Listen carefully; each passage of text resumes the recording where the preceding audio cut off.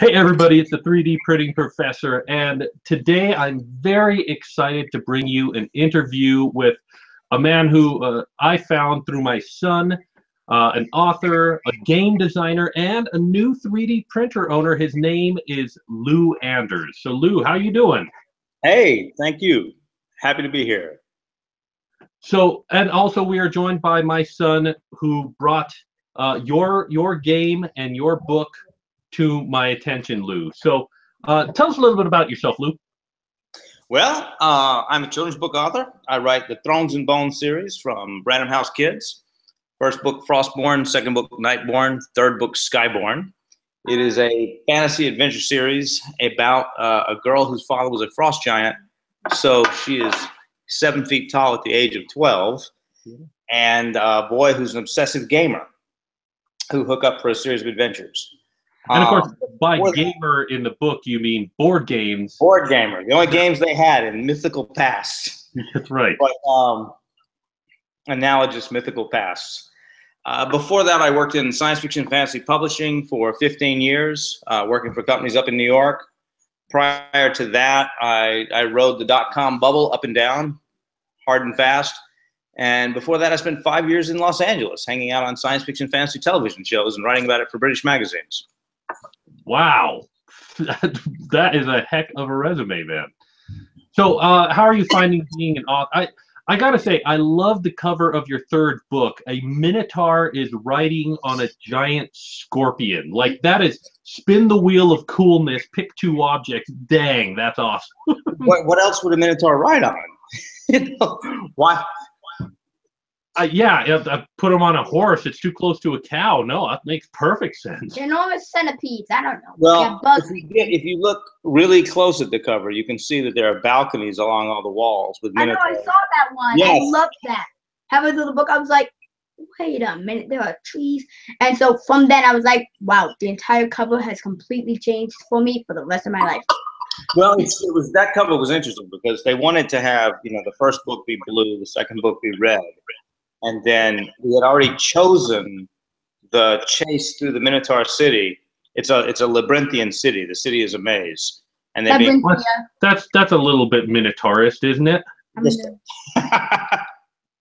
Well, it's a little bit Running of the Bulls too. But yeah. So we'd already come up with a concept for the cover when the art department came back and said it needs to be green. And I'm like, well, it's a city. It's going to be a whole bunch of like reddish brown walls. And so the city got a lot more green after that. We rewrote it so the streets are grass and there's a lot of foliage on the walls just to give us that green look. The walls being gray. I think I missed the part where it said the walls were covered in foliage. I missed that part. I don't know if it says foliage in the book. I did change the dirt streets to grass streets. That's very cool. How often do you find that the artwork that you're working on, like you have to refine your process as you're working on it? Well, in terms of the cover art, the book's usually done before the cover art comes in. And you write a book and you rewrite it several times and you hand it in, and your agent makes you rewrite it, and then you hand it in, and then your editor makes you rewrite it. So Frostborn, for instance, went through 6 or 7 drafts before it came out. Wow. Now, I like to work with cartographers, and when I was an editor, I had a writer named Erin Hoffman, and we were working on a book with her, and she said, Lou, I'll have a map for you in the next month. And I said, Erin, we'll do your map. We pay for people's maps. We'll do your map. You don't have to pay for your own map. And she said, no, I want to own my map. I want it to be my map. I'm doing the map. And I felt really guilty about that. And then Frostborn sold, and a little voice in my head went, Erin's a genius. I better do the map before someone else does it wrong. And I work with Robert Lazzaretti, who people may know from Dungeons and Dragons. He used to do all the not all. He did a lot of Dungeons and Dragons maps back in the TSR days. And now does a lot of maps for the Pathfinder role-playing game. And Rob and I will work on the map while I'm writing the book. And in the second book, I needed a character to do something in one part of the city and then show up a chapter later in another part of the city. And when you had to make sure they weren't too far apart. Right. And when the map came out, I saw it was impossible, and I changed the book rather than the map because the map was completely. And that'll happen. Or there was one spot on the map where he kept putting something in, and I kept saying, "No, that's not what I mean. Change it, change it, change it." And for some reason, we just weren't communicating. And so finally, I'm like, you know what? That's what it looks like. I'll change the text. We won't change the map. In some ways, it's easier to make small tweaks to text than it is to doing art, having done both. You mentioned, I don't know if you've seen this project of mine. Well, you mentioned the Minotaur City. A while ago, I had made a Minotaur Mini. Let's see if we can get the focus on that. But he's playing, it's a Minotaur bard playing a cowbell because we need more cowbell. That's awesome. And this is fully 3D printed, so you see his arms are up in a way that everything prints with proper overhang. So it prints without supports. It comes out printing just fine. You can download this 3D model and print it right now, and it looks beautiful, I think. I mean, I'm a little bit biased, but I think it turned out fantastic. Wait, Minotaur Bard? What's that? Bards are people who play music. Yes. Good. In some context, magical music. Yes, exactly. Music that boosts the stats of the people around them or helps them heal or things like that. This was actually from a gag in World of Warcraft at one point. Oh, I've turned off autofocus, so it won't do it. In World of Warcraft, they made an April Fool's joke about a new bard class in World of Warcraft. And this was one of the pictures that they showed, and so I translated it to 3D and into a 3D printed mini. So, well, that's beautiful. I'm doing it. It was awesome. The beard part close up is amazing. Yeah, it looked pretty good, I thought. Wait, can I see that? There were actually some printing errors on there that I just painted over. All right, so let's shift to talking about board games. You're a big board game player, miniatures game player. You like your D&D and other games as well. What's it like aside from the Frostborn series? The Thrones and Bones series. Do you make board games very often? You've had to make 3 board games that I know of. Are there others that I don't know of? No, just those 3. I'm a bigger role-playing gamer than a board gamer, but when I started Frostborn, I knew that my girl character was extremely athletic. She plays the Viking sport Knattleiker, which is kind of rugby with baseball bats with Vikings, which was a real game they played. And when I created the boy, he couldn't also be into sports, but he needed to be into something. He couldn't just be into nothing. There's got to be something positive that he excels at. And I was thinking about it for a long time, and I realized, and I read that the Vikings were extremely into board games. They were very, very avid board gamers. Oh yes. And, it was right, and I had this revelation that gamers have always been gamers, and they would be as obsessed about those board games as me and my son are about video games. And it was right after that they discovered that 20-sided Grecian die. Did you see that online?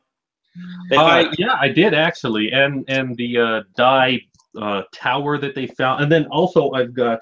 I recently made a 3D printed version of the ancient board game of I saw that. Hold the thought, because that we're going to come back to Absolutely. So the game the Vikings played was called Hnefatafl, and it was in the Tafel family of games, and they never wrote down the rules, but they wrote down bits and pieces of them.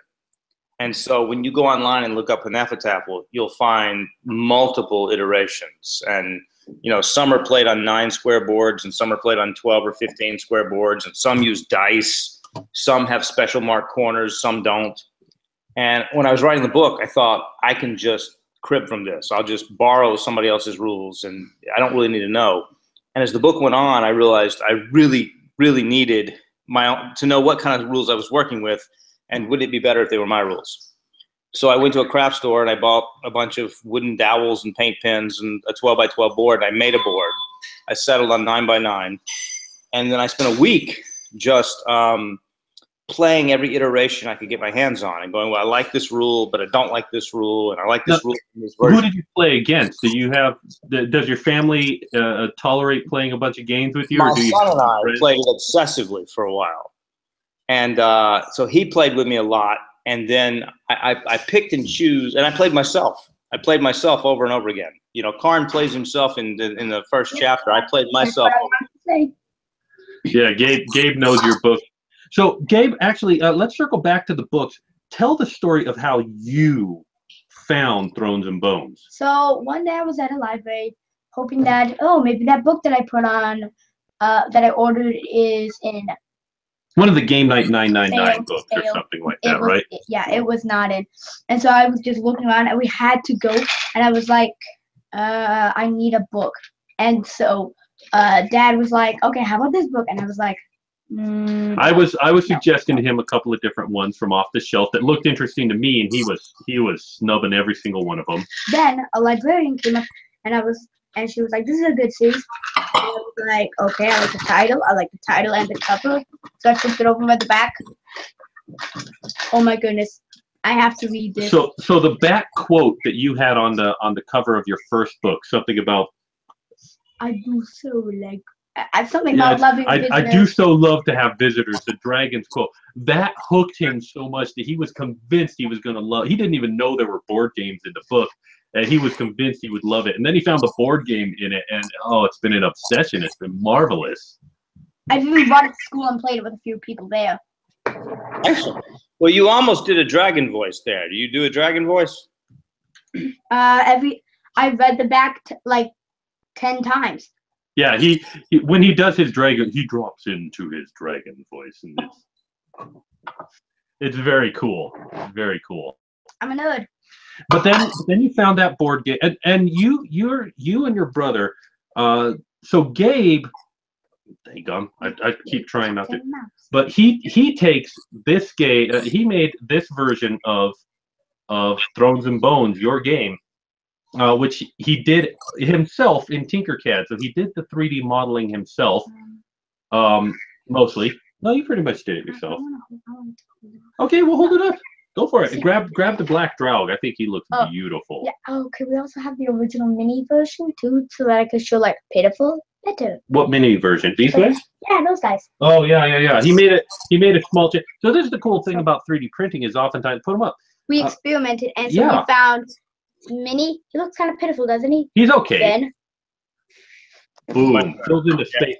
The difference between the two, let's put them side by side so we can compare, is the second one fills the space, the horizontal space better, so he ended up being taller as well, and it looks fantastic. And you painted the black with nail polish? Yeah, exactly. So he put a pattern on the surface by doing relief, essentially. Taking the 3D or taking the 2D shape, extruding it out into a 3D shape, and then punching a hole out of the shape. So now we have a little relief in there, and then I just got some cheap nail polish from the dollar store. We constituted it. Painted it on there, and it overpainted the whole thing. It was a mess. But then we rub it off with acetone, so only the top surfaces get rubbed off, showing through the pattern on there. It's beautiful. It's absolutely beautiful. And I used the same technique on the. Yep. Yeah, and so before I acetoned this, it was a ugly mess, and then you rub acetone over it, and all of a sudden, woo! It looks pretty, you know. Although I did notice one mistake while me and Andrew were playing yesterday. That right there. Oh yeah. It doesn't have the thing. Yeah, well, you know, we make constellations for the board to be able to fold in half. And the Shield Maidens and the mini Shield Maiden. The original Shield Maiden? They are practically identical. Literally the same size.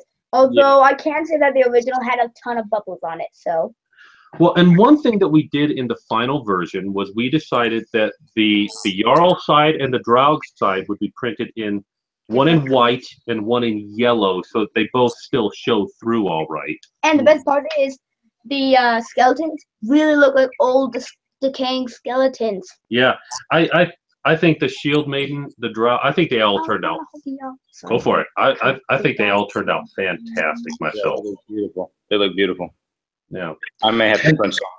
The pattern for those are online, so you could go and download it and print your own if you want. Now, tell me a little bit about your 3D printer. You recently got a 3D printer. How are you loving it? I'm loving it. I've only had it a couple weeks. I got What kind is it? It's the Prusa, the MK2, i3 MK2. Good choice. I'm friends with the guy. I'm now Facebook friends with the guy that runs Fat Dragon Games, and they make a line of 3D printing models for tabletop gamers. And so he owns about 6 printers, and I asked him what his favorite printer was, and he said, hands down, the Prusa. And then I explained how untechnical I am,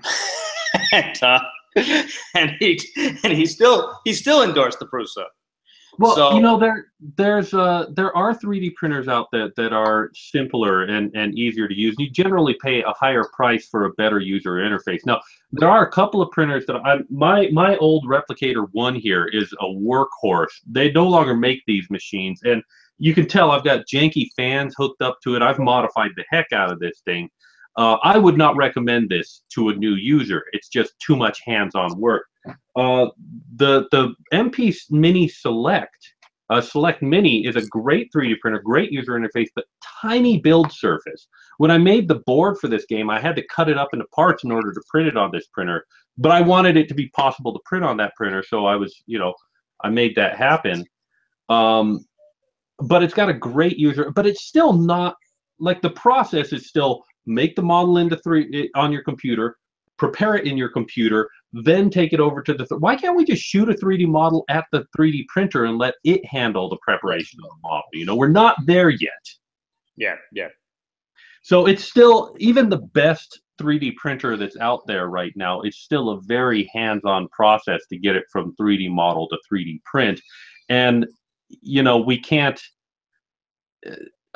having a better printer that's solid and requires less maintenance is, to me, more important than having one that is easier to use but doesn't, work as well. So Prusa is a great choice. It's a solid printer. It'll work great, but you do got to get your hands dirty a little bit. There's been some tweaking and adjusting, and I'm sure there's more ahead that Yeah. Well, and if you got any questions, you got a guy now. You can ask me and I'll let you know. Well, I'll show you what these are all the files I've bought from Fat Dragon, but I'm making. Is that a board game? Is that another board game? It's an RPG miniature game. I'm going to put it on your screen, Lou, so that everybody will see this. It's an RPG miniature game. So they play. You play D&D with it. It's theater of the mind, essentially, but you use the minis on the board to tell you what you're doing. So he's exploring a cave. You enter this room. There's a monster here, and you're over here. What do you want to do? Can you see the working door? So cool. Working door, and it's hard to do sideways, but working secret door. One of the walls. I have never done D&D before, and now I really want to do it. That is super. Have you used that in your gaming group yet? Have you got it together? Not yet. I haven't got a complete room done yet. But we're looking forward. And he makes medieval villages. There's dungeon set. There's a cavern set. There's a sewer set. There's a house and building set, and there's a castle set coming up later this year. And so, as a person who can do those 3D designs, that stuff is labor intensive because you've got to do, a wall and a floor and then a bent wall and then a floor at an angle and so many variations. And a half floor and a floor with a hole in it. And a floor with and never are you like, well, I'll just plug and play these two they don't go together. Never. Well, my goal is to have a village with a dungeon under it. Are you going to like have the village on top and then lift it off? Yes. I want to have the houses on top of the dungeon, and then the dungeon has a busted wall that leads to the cave system, and just reveal it as they go. And we right now we're gaming in the Dungeons and Dragons world, but we just finished 2 years of gaming in the world of my books. We played a year-long campaign that takes place right after the second book, about a month after the second book. What rule set did you use for that? For that, we used a rule set called the Fate Core system. Do you know it? I know Fate Core, yes. Yep. Fate is, I think everyone that wants to write should play Fate. Because I think they recently did a tabletop episode. Will Wheaton did a tabletop episode with Fate Core last week. I'm very interested in that. I have not watched it yet. I watched about halfway through. I have to admit, I'm not a big fan of RPG, D&D storytelling games. A lot of times it just feels like the DM's the only one playing the game and everyone's just kind of rolling dice for him, you know. But Fate Core looks pretty good, so I'm going to try and muscle through the episode and see if I can get my interest in it up. Well, Fate is it's a lot more player driven. Sorry, I apologize for the shoes. My daughter running past in heels. That's all right. It's a lot more player driven. And it's a lot more. I mean, I love both systems, but Fate models.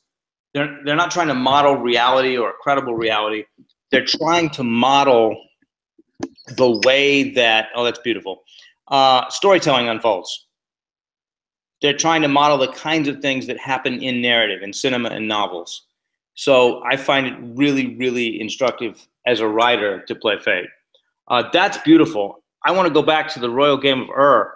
So okay, so here's my thinking. We've got a game set up here, and my son would love to play against you a quick game. Now we've set it up with letters across the bottom and numbers across the side. The Black Draug is at A5. Okay. And would you like to play a little game while we talk about the Royal Game of Ur here? Sure. So, Gabe, do you want to play the Black Draug? Do you want to play the Draug or the Jarl? I think you should let him show us what the Draug can do. Cool beans. Jarl. Okay, so who goes first, the Draug or the Jarl? Dude, we know this.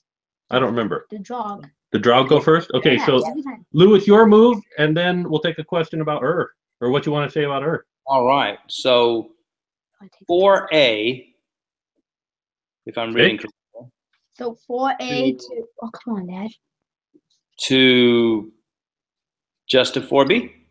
Just a 4B. Okay, interesting. Now, see, I always, my first move is to take the Black Draug and move them over to these squares to try and block off the Jarl's escape from that corner. So, interesting. Okay, Gabe, while you make your move, let's talk about the Royal Game of Ur. So so to wrap up, so after I cobbled together different systems of Fnefetaffel, I added some of my own rules. I polished it all, made it fit, and I took it to my nephews who are chess champions in the state of Alabama where I live. And I let them play each other for 3 hours at a Starbucks. And after 3 hours, I had to pry the game out of their hands. That's when I knew I had something. So the second book comes out. We have to do a game for the second book. And in the second book, the chariot racing. The chariot racing is a big part of it.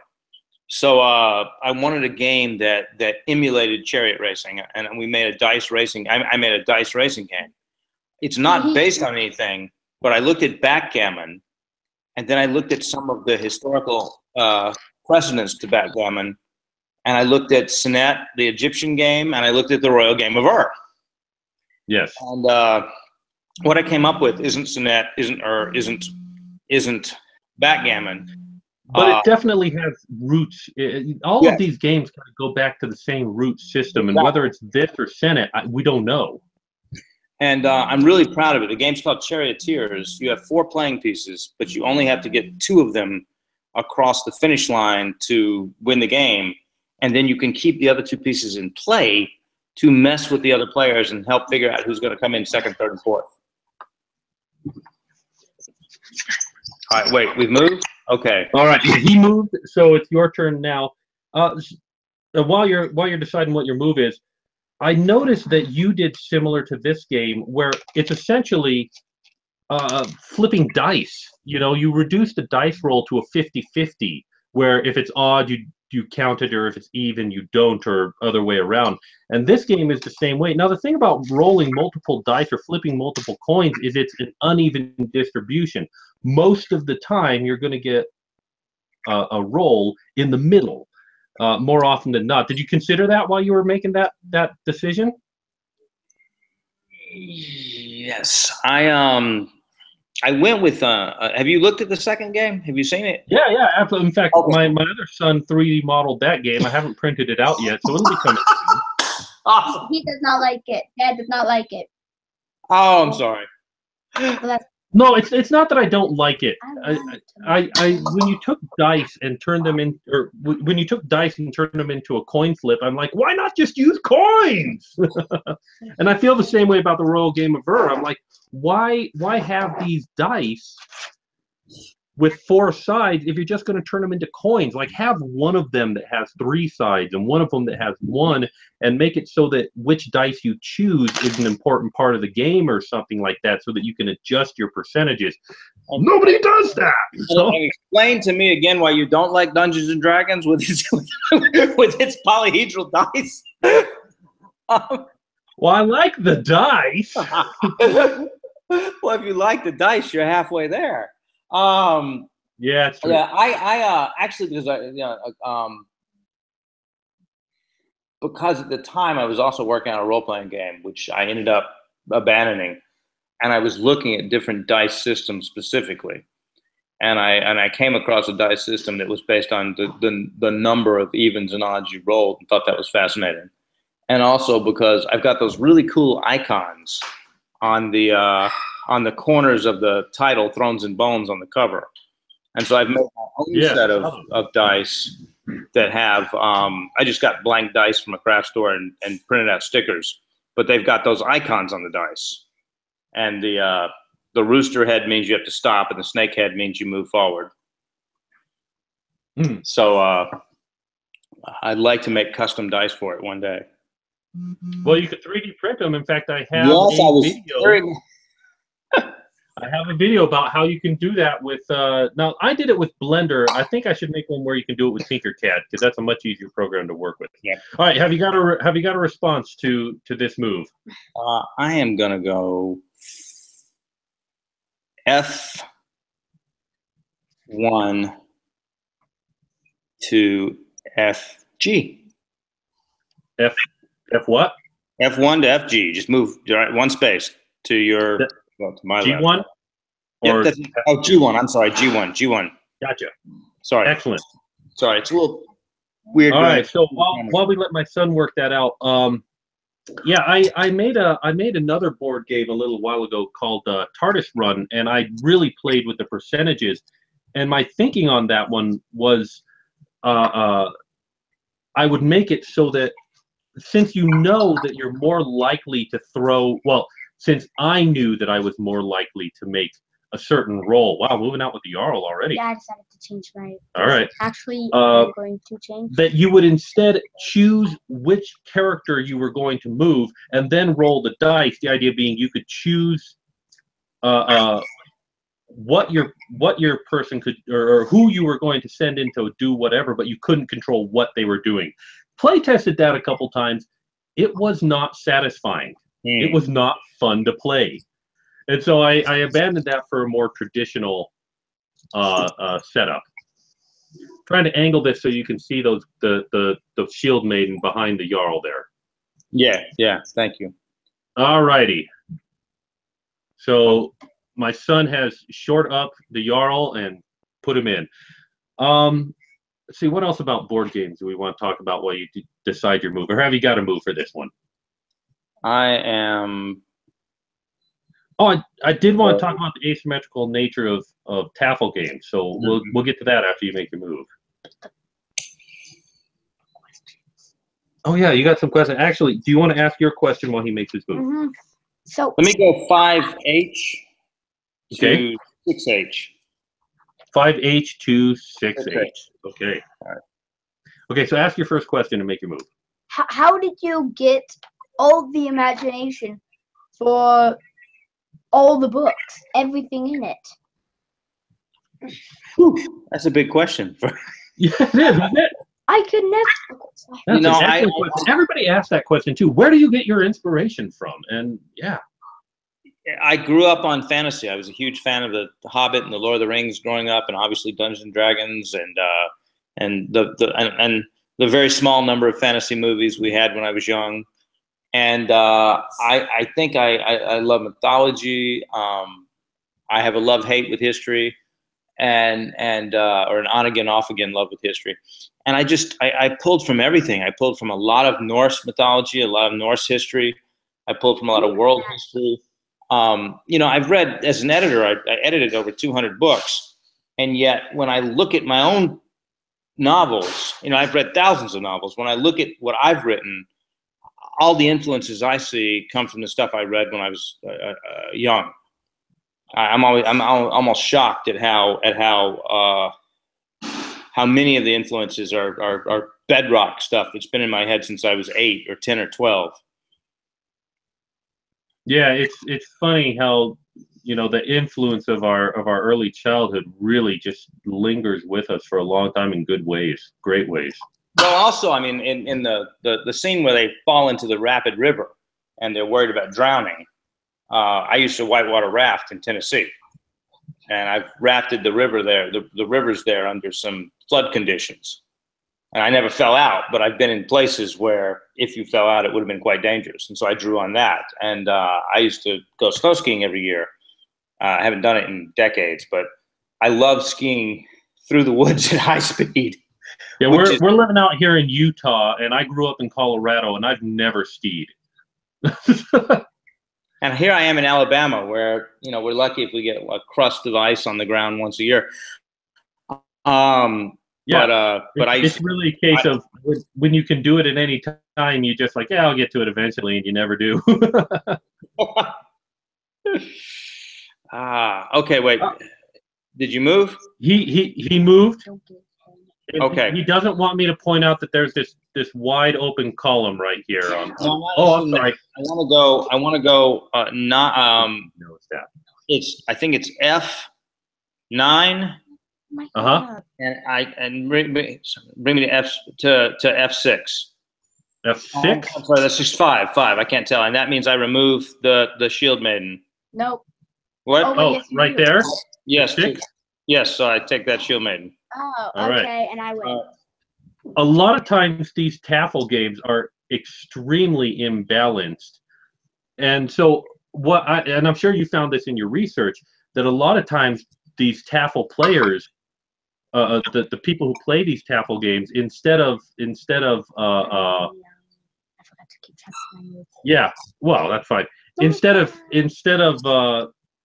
playing to win, you switch sides afterwards, and whoever wins fastest is the winner. You know, it's assumed that the king's going to escape. I forgot. You do it in less than 10 turns, etc. All right. Yeah, did you move again? Did you just move again? He did. He moved here. The king is about to escape out to the left or the right, and I don't think there's anything you can do to stop him. I believe. Oh wait, there's something you can totally do to stop him. I forgot. Yeah, because 6E.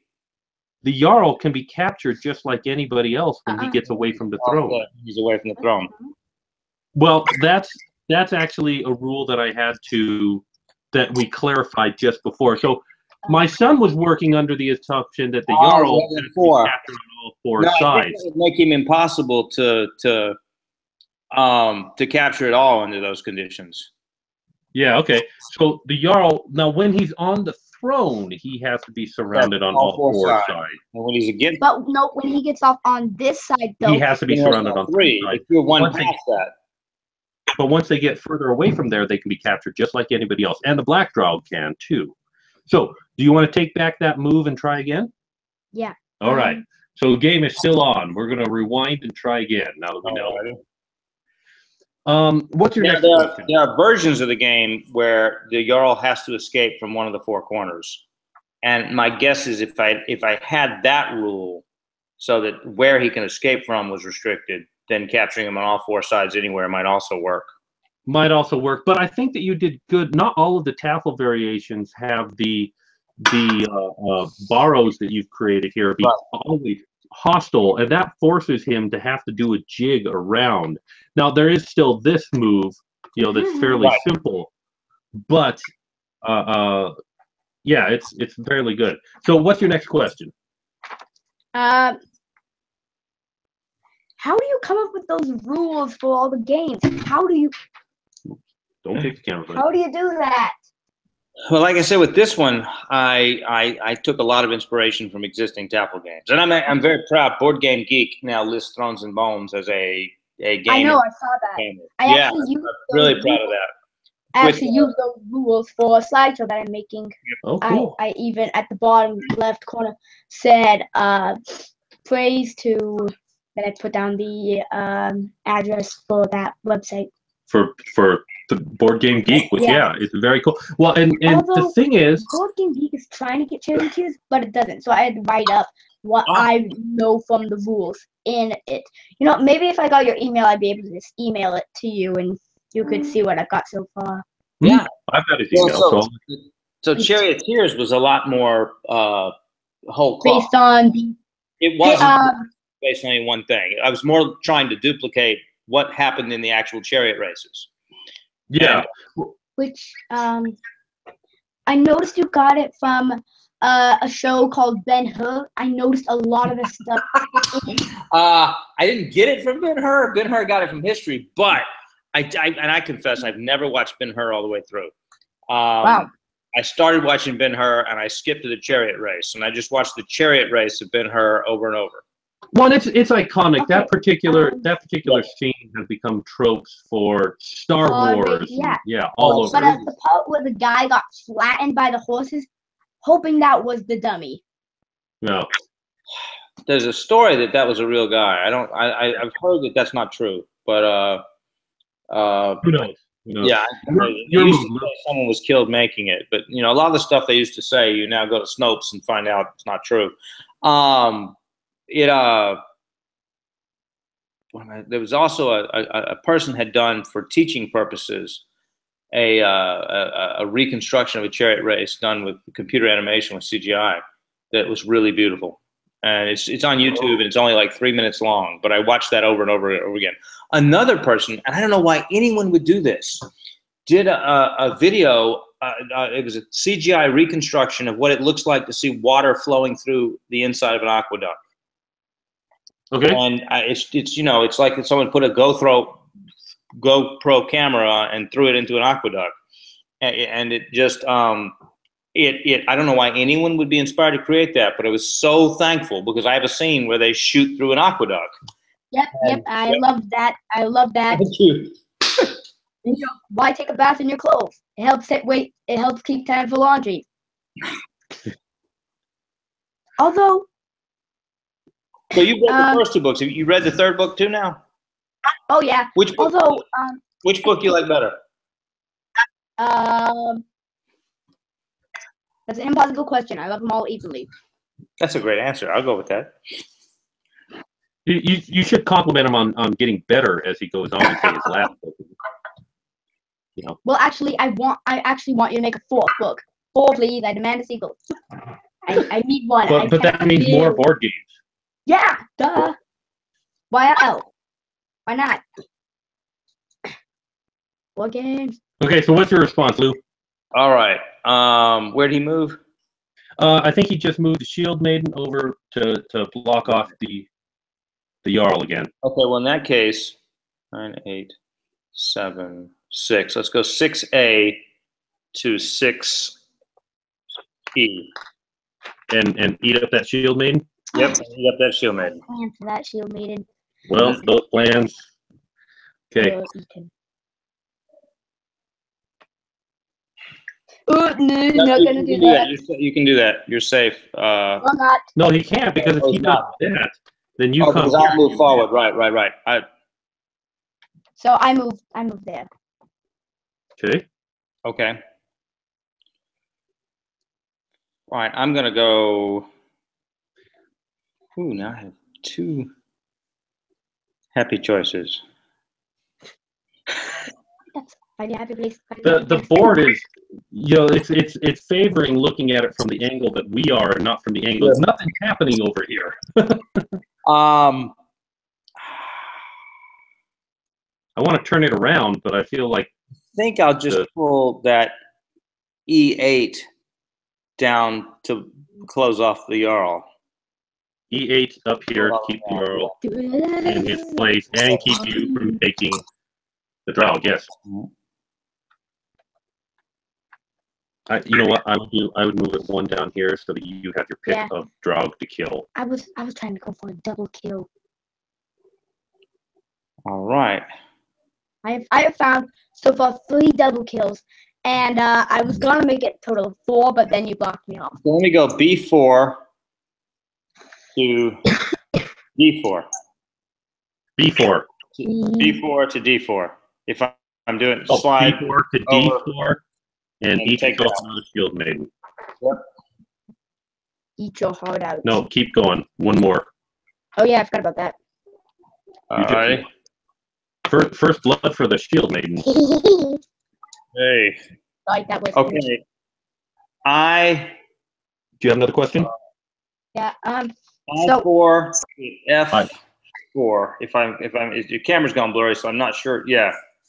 And I take 2 out. Boom there, and boom there. I think this is going to end quickly. Alright, I'm gonna take Does he need You better ask another question. Yeah, you better ask. Actually, we got Distract time me. for one more Distract question, me. and then we gotta go. Oh, but the game. We're not done. Oh, it will be pretty quickly. Go on, Oh, okay. I've got 3 questions. ask him. Okay, how did you get the Sphinx's riddle? Like, did you get your hands on a joke book and just? Did the Sphinx's riddles come from a joke book? That's No, awesome. it didn't. I searched riddles. I spent a long time Oh, looking at other riddles and trying to find like the pattern to riddles that I could duplicate. And I had written several. I think I have an extra riddle that never made the book. But I spent a long time trying to come up with something that sounded like the riddles that you get from like the story of Oedipus and things like that. Oedipus. Yeah. Let's see. Well, what's your next move? And the next question is, why did you use only? the only more creatures from lore everyone knows. You can like go when I mean, Okay. I mean, the Mega Hive is still technically a lore that everybody knows. I mean, you did kind of. Did you make up So the Mega wow, he's knocking you for not being creative enough and leaning too much on the tropes. You know what I want to do with the monsters is I want to, one of my pet peeves is when in both games and stories where you turn a corner and there's a mummy, and then you walk around and there's a lizard man, and then you turn a corner and there's a minotaur. And I don't like when the monsters are outside of their ecology. You know, I think they should belong to an ecosystem the same way that natural animals occur. You know, we don't have mongooses here in Alabama that I'm aware. Right. And so it was very important to me that the monsters all come from where they come from.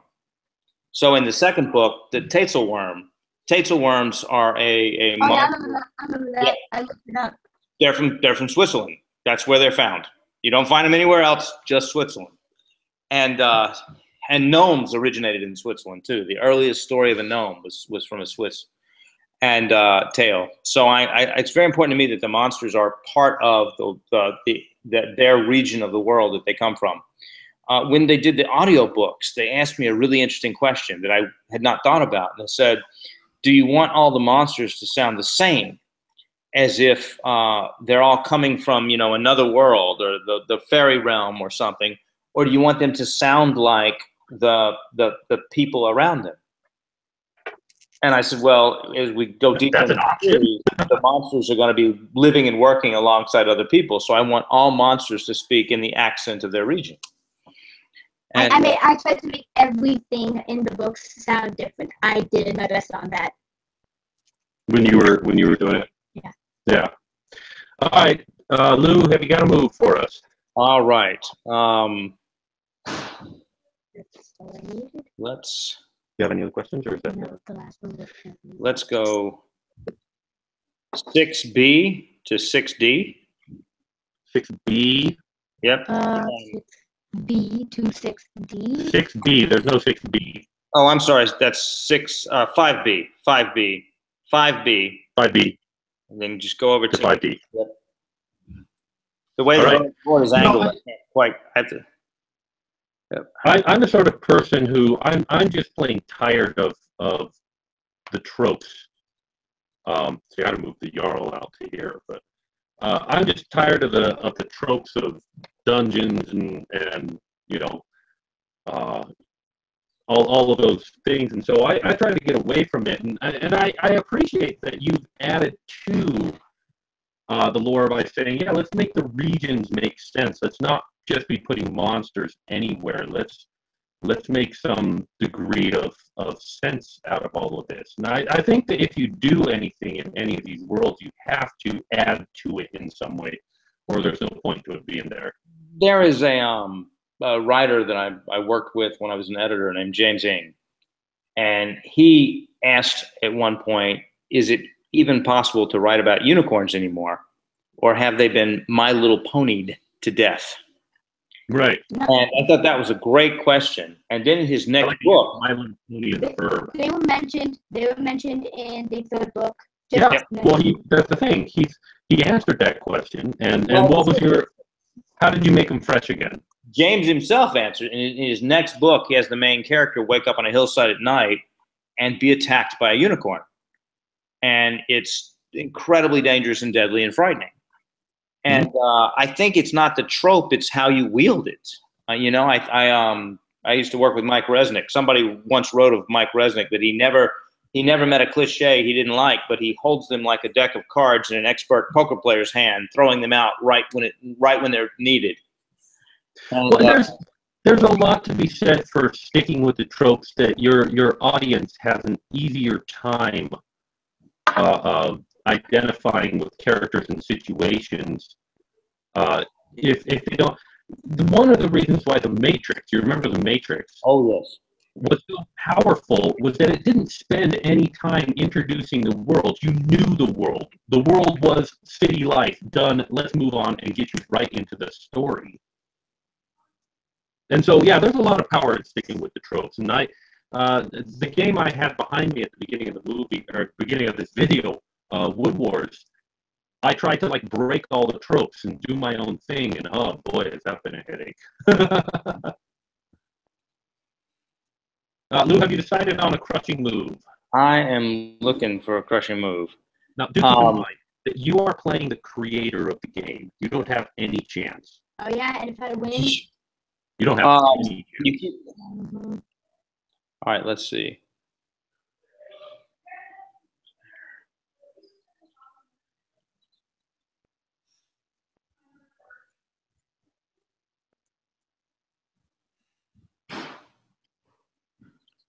Let's go G. Yeah, that one. Take him all the way up. No, not all the way up. Not all the way up. Not all the way up. Stop right there. There. There we go. Do I have any advice? Well, I'm glad he didn't take this shield maiden right here. I thought that you were going to be Jack when he took her. I would say at this point you need to move her out of the way, and you can, well, if you move her here, he can take her there easily enough. So you probably have to move her over here to keep her safe. But that's taking her out of being useful. Or you can bring her all the way down here and capture that crowd. We can do that, right? We can pass through the throne, but we can't stop on it. You can't stop on it. Yeah. Okay. All right, good move. Now, at this point, well, I shouldn't discuss strategy out loud with the key strategist here. F4 to F5. Oh, lock the Jarl in. Yep. Okay, and you can't move on to that drow, that spot there. So he's... Wait, did he just kill you? Yep. Oh! Good game. Good game. Blasted. Good job. Well, there we go, guys. That's how you play Thrones and Bones. And if you want to download, talking to the audience now, if you want to download this set, the files are on My Mini Factory. I believe there's already a link in the description. This has been sized to print on a mini. I just want to show you, take apart one of these pieces. So everything is small and interlocked, and it'll print on any 3D printer. Except for one that's like Yay big. And of course, the finishing with nail polish, that's cool stuff. So don't put it away just yet. Leave it out for a little while longer. Well, we are up against time. I think we got to go. So, Lou, is there anything else you'd like to add before we go? People can find out more at louanders.com. I'm on Facebook. I'm on Twitter. I'm on all the things you're supposed to be on. And there is a new book coming out next year. It's not in the Thrones and Bones series, but it is in the Thrones and Bones world. Will it have a board game associated with This it? one won't have a board game. I'm taking a break from the board games. I'm sorry. I will save that for Thrones and Bones books. No, it does not. It's set in a faux English country with knights and dragons. But this is good. See, this is the way a lot of books go. They have the initial trilogy, and then the fourth book they explore some other aspect of the world. So what's it going to be called? Have you got a working title yet? Well, the working title is The Dragon Squire. I'm not sure if we're keeping that title or not. My editor has changed every one of my titles so far. So it's currently called The Dragon Squire, but I don't know if that's what it's going to be called. Well, we'll just keep an eye on Goodreads for anything coming out by Lou Anders and just snatch it up, because he's loved every single one of the books that you've done. Thank you. Only the Thrones and Bones books. Well, are you going to read the rest? Have you seen the short story on Boy's Life?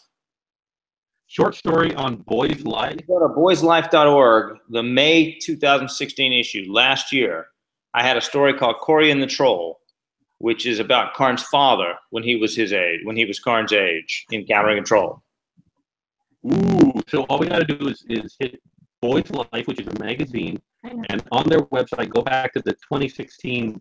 We'll rewind it and find out where that is. They have a fiction site on their website, and or you can just Google Corey and the Troll, Kori. Corey and the Troll. I'm going to pull that up right now so that we'll check it out later. Honestly, I think I'd be more interested in book 4 of the actual Thrones and Bones. Oh, don't get picky. Come on. This is a lovely thing with interviewing young people. Well, I'll tell you, if we get a 4th Thrones and Bones book, the plan was originally to head toward an Egyptian culture. Well, you've already got Set, and your chariot race is already a little bit like Set. Although maybe we can discuss TARDIS Run and the Game of Her and see if we can come up with something. What I did differently for TARDIS Run was I had the one player start on one side, one player start on the other side. They race towards each other through the middle. Whereas the Game of Her has them both running the same direction. Right. And I'm not sure which one's better. It feels a lot more confrontational when you're running towards them, but you get more opportunities to leapfrog over people and have it damage them if you're running the same direction. So, Who was the other TARDIS? The what? In TARDIS Run, are they both TARDIS? You're saying TARDIS like Doctor? It's a Doctor Who game. Let me see if I got it back here. There we go. And there's a video for it on there, but the whole board fits inside the TARDIS here. And the pawns that you're playing with are various incarnations of the Doctor. So here we go. Nice. Okay. I don't know if you're a fan of the classic series or the new series, but Both. the only new one. Both. I mean, I've got some Attack Eyebrows, Peter Capaldi here. Best Doctor ever. You know what? I don't know. They've each taken some time to grow on me. Then we've also got some new and classic enemies. We've got the Dalek, of course. You got to have the Daleks. Those are nice. But then we've also got like I don't know if anybody knows the K1 robot from the second Doctor's run, and I mean it was an old series, and most of the monsters have shown up in the new one, but the K1 will never show up. But I love the design of him. He's so 70s sci-fi. Nice. My kids are amazed anyone was ever scared of Daleks. It's true. It's really true. But what I had done for this game, and I'll just talk about it briefly. There's a video that you can watch. is I decided that since we're tossing paddles, we'll just have paddles. Since we're tossing dice, I'll just have paddles. But notice some of them have 2 dots and some of them only have 1. And then there's this other paddle that gets thrown in that has 1 dot on one side and then a ×2 on the other side, which throws off the curve, so it becomes more difficult to predict what you're going to do. So you just toss those like you dice dice. Exactly. You just shake them up, drop them on the table, heads or tails. And when they found Set It, they found what they thought were paddles because they were painted on one side, and they presumed that that's the way that it's played. Again, we've lost all the rules, so who knows? Could you imagine trying to recreate the rules of Monopoly from just the pieces of the game? No. Yeah. Anyways, Lou, it has been a pleasure. I would love to keep in contact with you and chat with you in the future, but we've got to go, and it sounds like you've got to go as well. So thank you so much for taking the time to chat with me today. And if anybody watching has any questions, there will be links in the description to everything we've talked about. And if I missed anything, leave a comment, and I will put a link in there. Well, thank you both very, very much. And I'm so impressed and honored and thrilled by the set. I don't know what to do. Also, I don't have to be embarrassed that I lost. No. And, this is 3D printing, so you can have your own. Just download the files and print them off yourself, Lou. You don't have to envy him from a distance. You can own it yourself. Isn't that cool? And the best part is, if you play it with the tournament thing, where people get to take yours, I don't really like that rule. You can just print out a new set. The problem is reprinting things. Well, I'm thinking about combining board games and role-playing games and having that, that old trope where somebody stumbles on a giant set and has to play on it. Yes. So that might be perfect to print that set out and then have the players take a couple of the pieces positions. You could do that in your RPG game. Yeah, that's what I'm saying. Yes. That would be awesome. My 5 players would have to take on 5 of the Shield Maidens positions. Shield Maidens die fast. I know it. I know it. That would be the point in the game where you have your noble sacrifice, because it's too easy. And they have to get like an automated Jarl out of the game. Yep. In order to move on. Wow, that would be cool, man. I can't. Well, that. I started to say I can't do it in the book because they do play in a live chess game in the 3rd book. Yeah. Yep. But you can do it. You can add this to. I'm sure somebody's done that, but you can add this to your RPG game. That would be so cool. If you do that, I would be honored to see you. And I'm sure he would be honored to see you printing out his set that he created and using it in a game like that. That would be so cool. All right, well, we will talk to you another time. Thank you so much for your time today. My pleasure. We'll see you later. Y'all take care.